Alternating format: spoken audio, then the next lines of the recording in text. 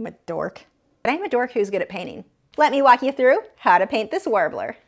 The first thing that I did is to paint the entire background a solid color. Now, if you don't have an airbrush, you can just paint it one solid dark color and you don't even have to worry about this step. Black would even work.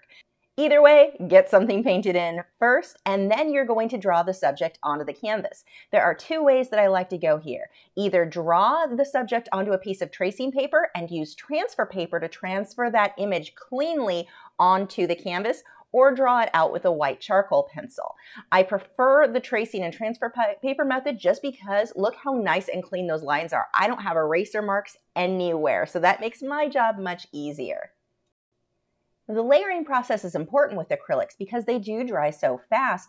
I don't want to try to paint the background after the subject and try to blend it smoothly around it without messing up and getting some of the background paint blended over the bird. So that's why we want to paint that background first. Once that background is in, we can go ahead and start on the bird. And I am using a #1 synthetic hog-haired liner brush. You could also go with a Taklon bristled liner brush. Either way, we want something nice and small, but notice the bristles on that brush are really long.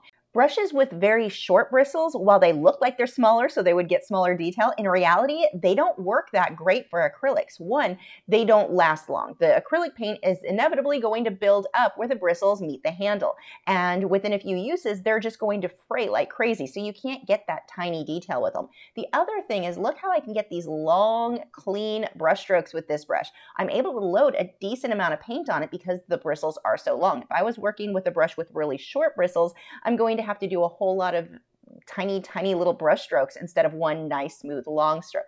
So definitely get the liner brushes with the longer bristles. Avoid, when you're working with acrylics, avoid those tiny short bristled brushes. As I move over to the feathers, I've switched to a rake brush. I've got a link to all of these supplies in the video description. I've also got some videos that really break down how to use a rake brush because it can be a little bit of a challenge at first. But if you get used to using this brush, it can save so much time. And it doesn't take that long to get used to it. I don't want to scare you away from it. It may take a couple of hours of practice, but then you should be good to go. It's really just a matter of figuring out how much paint versus water to load onto the brush. One brush stroke gives you a whole bunch of little teeny lines. So that is how I'm building up these feathers. Now you may look at this and notice that the black paint looks really dull as it starts to dry. Really, all of the colors do. That's because I'm working with a more matte type of paint. This is the Liquitex Basics, my absolute favorite acrylics to work with, not just because they're cheap, but they perform perfectly for my techniques. Anyway, the point is, if you notice that the paint looks like it dries different than it did wet, wait till the end of the video. I'm going to show you what a varnish will do to make this paint look just as good as an oil painting, just as good as it did when it was wet. It will bring that just vibrancy back, is that the right word? Back to the painting. So that is coming up. Notice how much of the background I'm leaving showing through in between each of these little clumps of feathers on this guy. That is important. You don't want just a solid mass. If you want it to look like feathers, leave the dark background showing through, and now it looks like you've got shadows without having to put in the effort of individually painting a bunch of shadows. Now with the rake brush, and really with any brush, the harder you push, the thicker your lines are going to be. So here where I'm just getting those tiny little lines, those tiny little bits of fraying, I'm barely adding any pressure to that brush. Once that dries, I'm going to start glazing my yellows and oranges over these feathers. This is a very translucent color, and so I'm still going to see all of those shadows, those darker lines in between the feathers. So it just tints the color. I had to paint that white first though, because if I didn't, the oranges and yellows being so translucent, they wouldn't have shown up against the dark color at all. I often hear people complain thinking that their paints are not good because they're too translucent. No, just paint white first where you want it to be really bold, really bright, and then put these more translucent colors on top of it. Next, I can come back through with a lighter yellow, so I've mixed some white with my yellow, and bring in some of those highlights with the liner brush. I'm mainly hitting the ends of the clumps of feathers, and this is important. This is going to not only bring out highlights, it helps to separate those previous lines you did with just the rake brush. Now that's the thing with the rake brush. If you do everything with that, the feathers, or let's say you painted grass with it, it'll start to look too uniform. So once I get everything blocked in, I always come back through with a liner brush and just get a few more little details to break those little clumps and clusters of feathers or grass or whatever you're using with it to be more defined. Now I'm going to move on to the body. I'm using the rake brush again to start creating all of those little feathers on the body. Now obviously I'm not going to leave this straight white, but I'm going to make the base white and then glaze over it. It's a very fast process and a very easy way to get tons of tiny little detail. Another thing that I want to point out is that I'm working on a very smooth canvas. This is a Frederick's Belgian linen canvas. I also really like the Frederick's Blue Label canvas for getting that smooth finish. And just for transparency, Frederick's did provide me with this canvas for the video, but they were already the only canvas that I use. I've had a lot of problems with some of the generic crap that I've bought from local art supply stores. So Frederick's is it for me. But the point is, they did provide this canvas for us. Now, the reason that I'm able to get that super smooth detail is because the canvas is so smooth. So let's say you have a canvas that's too rough, it's really bumpy. It's going to be very difficult to get these tiny smooth little lines, whether it be with the rake brush or a liner brush. So what do you do in that case? One of the things that you can do is put a few coats of gesso. I use Liquitex gesso, let it dry between each coat, and then lightly sand over it with a 220, 320, something like that sandpaper. I forget the numbers, but lightly sand over that and you can smooth that down to a very, very smooth finish. Just like with the head, once that is dry, I can go ahead and start glazing my color over it. Now, a huge tip, this is so important. If you're trying to make a light color, you may be tempted to add white. Do not add white. You will make it, titanium white is very opaque. You would make your previous details, you wouldn't see them anymore because you're putting an opaque color that you can't see through on top of it. You want the glaze just to be thinned down with water. You can use a glazing medium. I almost never do. I don't like the results I get with glazing mediums. Just thin it with water. And I know some of you are going to ask because you've all seen that video where the lady is telling you don't use water to thin your acrylic paints because underbinding. It's an absolute lie. That's not true. You can add anywhere between 90 and 95% water to your acrylic paints before it would cause any issue.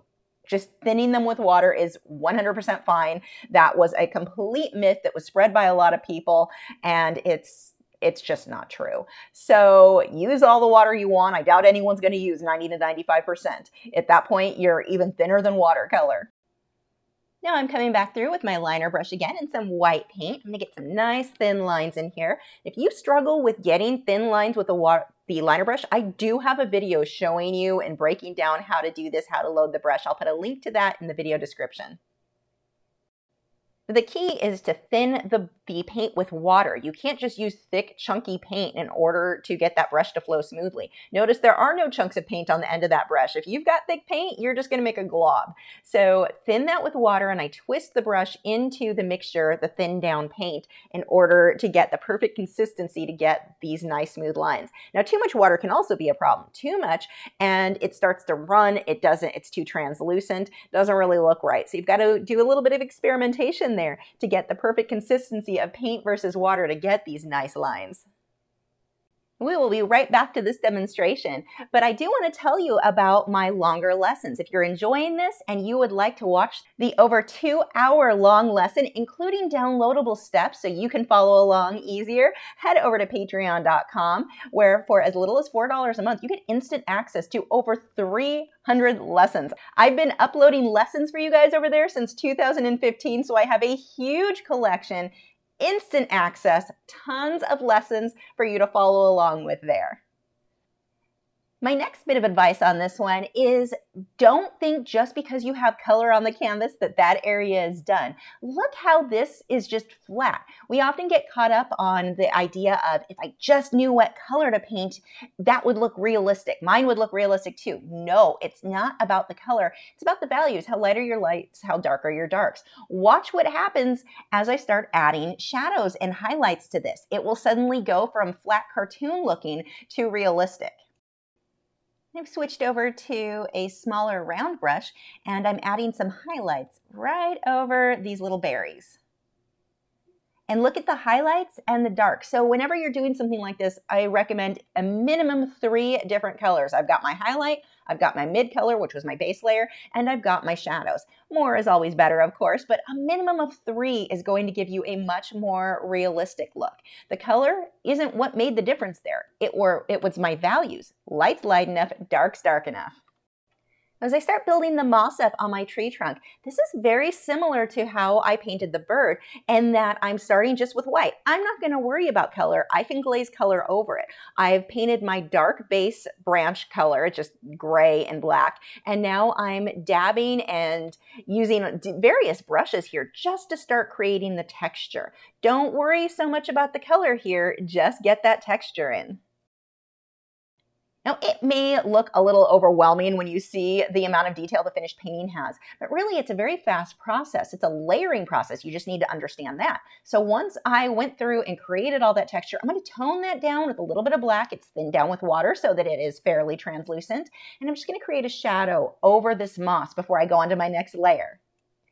Now I'm going to go over it with a round brush. This is a small round brush. A liner brush would work as well.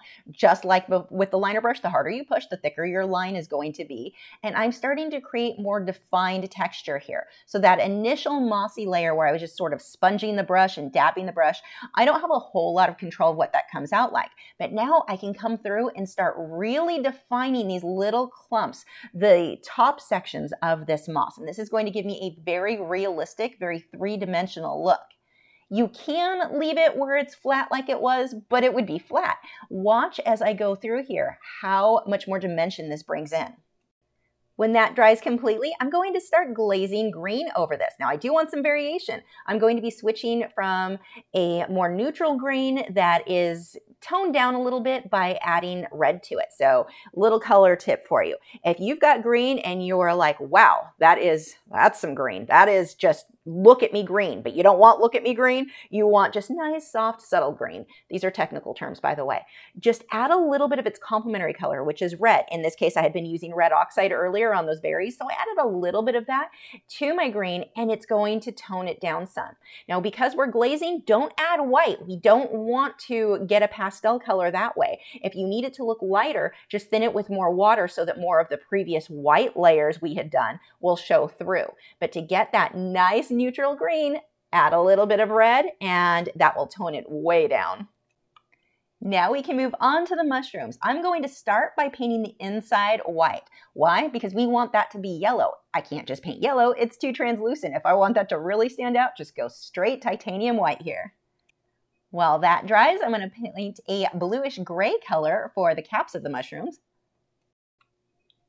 And then some white dots on top of those. Now that the white paint is dry, I can go ahead and glaze. This is a combination of yellow and red to get that orange tone. And a bit more orange for the shading. Darken some of that up. I want the inside to look really bright, really glowy, so I'm going to add a bit of white just in the center. Notice that I move around the stalk though, leave that showing. I'm going to add a bit of black for the shading on the mushrooms. Now, black is not always going to be your go-to shadow color on your paintings, but in this case, it works really well. Sometimes it's just too flat or the wrong color altogether. More often than not, I do a lot of my shadows with purples and magentas, but here, black definitely worked out well. And by making the top of the mushroom darker, that's going to make the inside of the mushroom look brighter. Sometimes if your light areas don't feel glowy enough, they're not bright enough, it's because what's next to it is not dark enough yet. I want these mushrooms to cast a nice warm glow on the branch below them. So I have mixed white and yellow to create the first layer, because remember what I said before, just adding yellow by itself, yellow and orange, which is what I really want. If I had just painted that over the mossy branch, it wouldn't have been light enough. So I've got to get white mixed in there first. And when that white dries, I can now go ahead and glaze that warmer glow color over it. Again, no white is mixed in with the glaze. The white was done first because it was going to be opaque. Now I've just got a combination of red and yellow to get this really pretty orange tone. I am going to airbrush my fireflies, but don't worry, if you don't have an airbrush, you can do this by dry brushing it. It's a really easy technique. I have a video showing you how to do that. I will put a link in the video description. I'm starting by painting them white first, because if I just painted them the orange tone I really want, it's not going to show up. Orange is just too translucent, or yellows. So white first. Then I airbrushed yellow and then orange on top of that. And for those of you who are just dry brushing that, you're going to do the same thing. You'll dry brush. You'll just do little circles of the white and then dry it and then glaze your yellows and oranges, just like we did with the mushrooms. Once your painting is dry, I usually wait overnight, and you've gotten all the photos you need, because once I put that high gloss varnish on it, it is not going to photograph well. I can go ahead and varnish, and the varnish I'm using is high gloss from Liquitex. Look how it makes that painting look wet again. It brings all of those bright, vivid colors right back.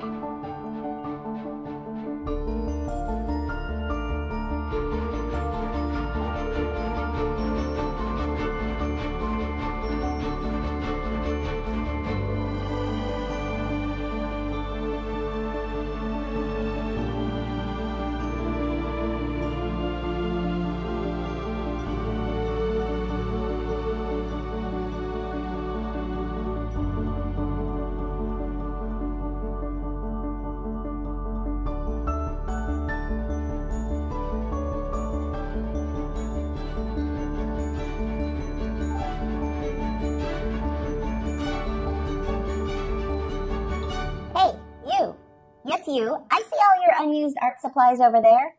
Oh my God, those brushes aren't even opened yet. Tragic. You keep buying new fancy materials, but you don't use them because you don't want to waste them. Stop making your art supplies sad. Sign up for art lessons for as little as $4 a month. There are over 300 painting and drawing lessons available when you sign up, and new ones every week. Patreon.com/Lachri.